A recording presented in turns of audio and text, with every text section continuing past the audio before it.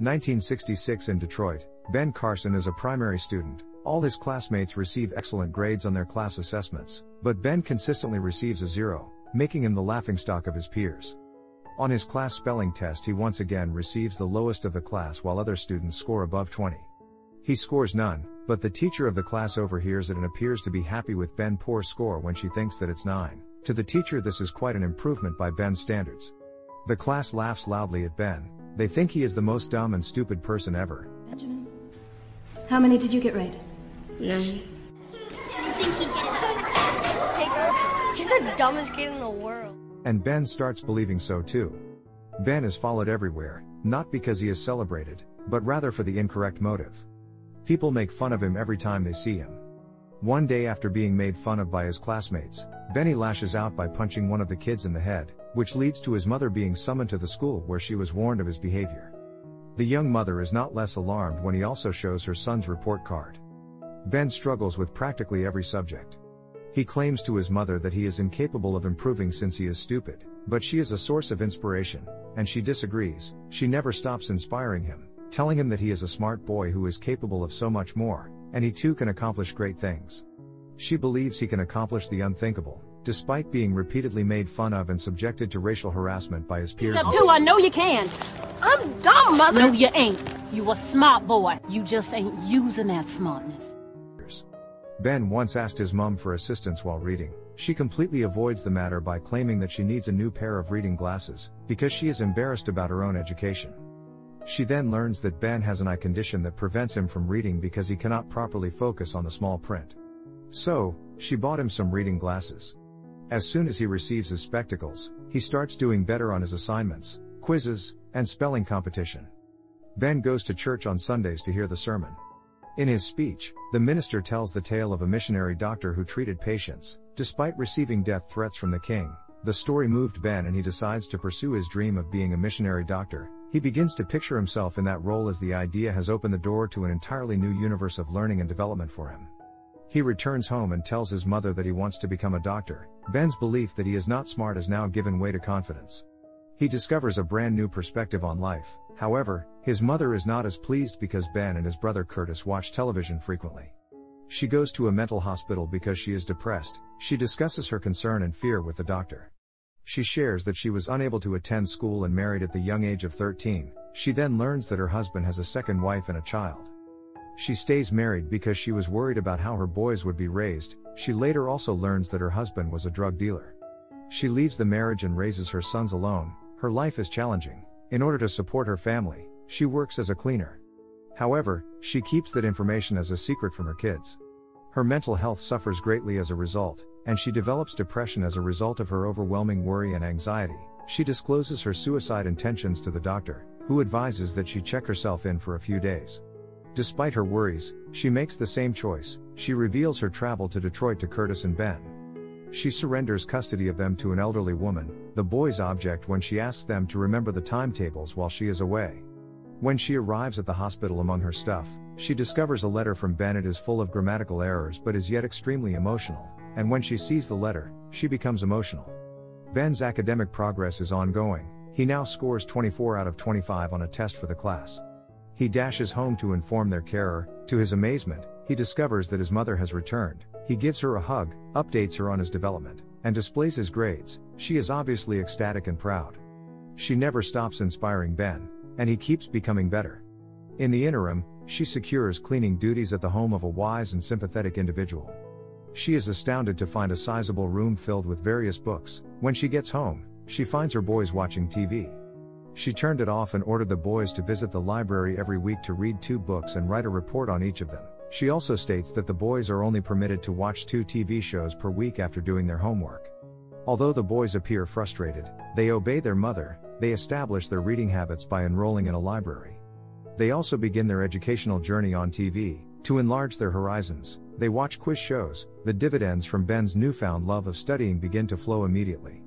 In class, the teacher selects a rock and asks the students if they are familiar with it. Everyone except a skeptic Ben doesn't know. The rock, according to him, is obsidian. He continues by outlining how obsidian is formed. Ben's level of knowledge astounded the teacher. He requests a meeting with Ben after class. When Ben runs into him after class, The teacher tells him that he has unleashed the power of his mind. This is a big statement, especially coming from your teacher. The whole time Ben performs admirably in his class. His spelling is impeccable, the class teacher is unhappy, but she is powerless to stop the announcement of Ben as the victor after he wins the spelling competition in his class. She displays her racism at the yearly award ceremony later when the principal of the school declares Ben to be the top student overall. In the audience are his mother and brother. They exhibit the same levels of pride as Ben when he accepts his certificate. However, a racist teacher steps up to the microphone and says something that reveals her pervasive racism. She claims that even though Ben is a black kid and was raised by a low-income single mother, they were unable to outperform him, and the other students should be ashamed of themselves. Sadly, she was unable to appreciate Ben's skills through the lens of her. Before Benjamin takes a seat, I have a few words I want to say. Benjamin is a boy of color. He has no father in his life. He comes to us with tremendous disadvantages. There's no reason you shouldn't have done better than him. What's wrong with you kids? You're not trying hard enough. You should be ashamed. Due to this occurrence, his mother used her savings to move her sons to Chicago. Now, at his new high school, Ben is once again the target of jeers because of his own attire. The following day at school, Carl, a bully, is intimidated by Ben's courage and ends up becoming his friend. Ben asked his mother for money so he can buy some new clothes despite having little. His mother unwillingly finds some money and buys him a new pair of pants. Ben dislikes the worn-out looking pants he got. He argues with his mother about wanting to wear trendy clothing like his friend, but his mother disapproves of that and claims that those who wear high fashion are internally deceived. During the disagreement, Ben becomes enraged. He grabs the hammer his mother was using to repair the window and charges at her. He is saved by his brother who intervene. He then storms off to his unwise friends who took him to a gang where he purchased a knife. He is insulted by his friend during a disagreement in both of their lucks. Ben stabs him with the knife but he knife shattered and nothing bad happened.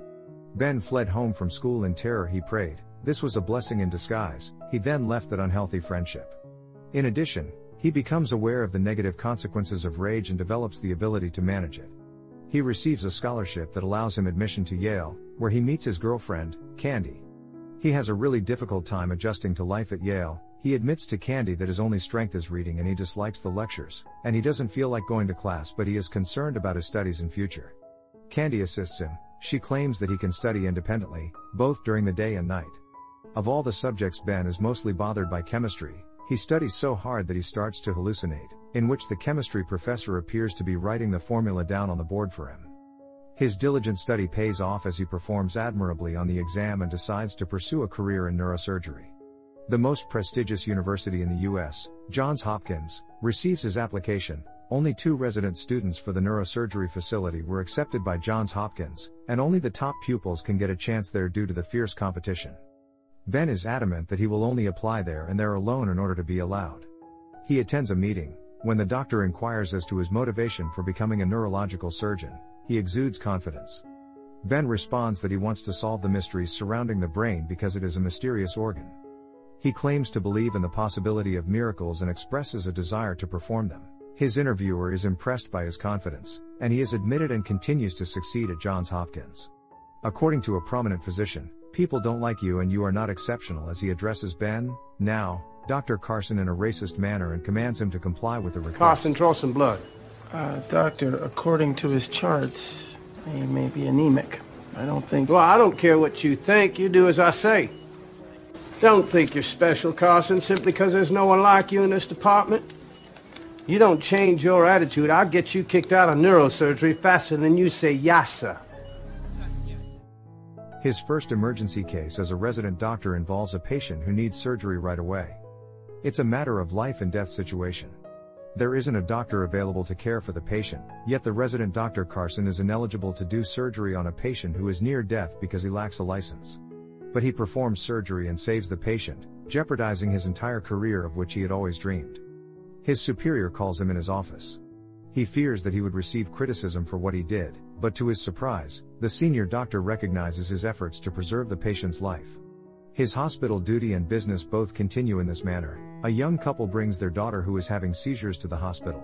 She stays up all the time. She is half retarded according to the other doctors. She requires a hemispherectomy, which would remove a seizure-prone portion of the brain, according to Dr. Carson. This is extremely dangerous since the infant could become paralyzed or lose her capacity to speak and move. He informs the parent that although it is a risk, the child's brain has a remarkable capacity to replace defective cells with healthy ones and restore neurological functions. Additionally, he had never performed an operation of this kind before, but he accepts the challenge of curing the youngster. The evening before the procedure, he exudes anxiety. In the morning, he begins operating on the youngster after kneeling and praying. He handles the child with extreme care. The procedure is now complete. The time for judgment has come. The anesthesiologist tries to awaken the child's consciousness. Everyone is quite anxious. For every second she stays silent, the scenario becomes more stressful. She relocates to the main ward. Dr. Carson informs the parents that it would take some time to determine whether she could speak properly, but somehow, the child calls out to her parents. Dr. Carson triumphs in the first of many tests, and as a result of this occurrence the media shows a lot of interest in Dr. Carson. Alongside him at the news conference were her parents. He broadcasts to the entire world the progress and well-being of his patient. The brain, he claims, is a marvelous organ that made it feasible, and this hemispherectomy would later become the preferred treatment option in the majority of instances. He begins to experience career success, but his personal life is not as pleasant now as his wife is expecting. The horrific event then takes place. They lose their stillborn child. He spends time with his wife and visits her at her bedside, but she advises him to go to the hospital and carry out his duties. He goes, albeit reluctantly. When he considers his awful loss, he sobs. His mother comforts him by telling him that he may save countless lives and fulfill his life's goals. He shows up at his office as normal the following morning. His operation's hardest part is still to come. The issue of separating twins with conjoined heads is as complex as they come. Therefore he traveled to Germany on invitation to serve as a consultant. Initially, he was reluctant to accept the case due to its complexity. However, he is the world's top pediatric neurosurgeon. He accepts the risk, conducts extensive research throughout the day and night, and gets ready for the procedure. Dr. Carson and 50 staff members prepare for the operation as the parents of the children arrive from Germany on D-Day, September 5, 1987. At 7:15 a.m. the team starts their groundbreaking procedure to separate the conjoined twins. Dr. Carson has only 1 hour to finish. If he takes longer, there is a danger that they would be brain dead, making this a first failure. After a terrifying 21 hours, Dr. Carson succeeds in saving both children and tells their overwhelmed parents the good news. While he is admired by all, Dr. Carson thanks his mother and wife for having faith in him and tells the media about his accomplishments. The epilogue indicates that the twins lived and relocated to Germany, and are still there now. Dr. Carson continued to successfully operate on conjoined twins in a variety of different procedures, and it is because of his innovative work that hemispherectomy is now a commonly used treatment for seizures. In addition to his successful medical profession, Candy launched the Carson Scholarship Fund to honor outstanding students for academic performance. This concludes this recap. Please subscribe for more like this and hit the like to help the channel. Thanks for watching.